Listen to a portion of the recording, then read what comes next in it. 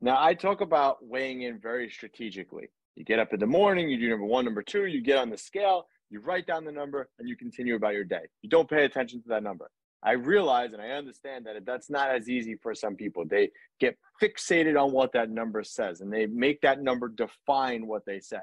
But I believe by weighing yourself every day and every morning like that, you can get an accurate description of what's going on in your body.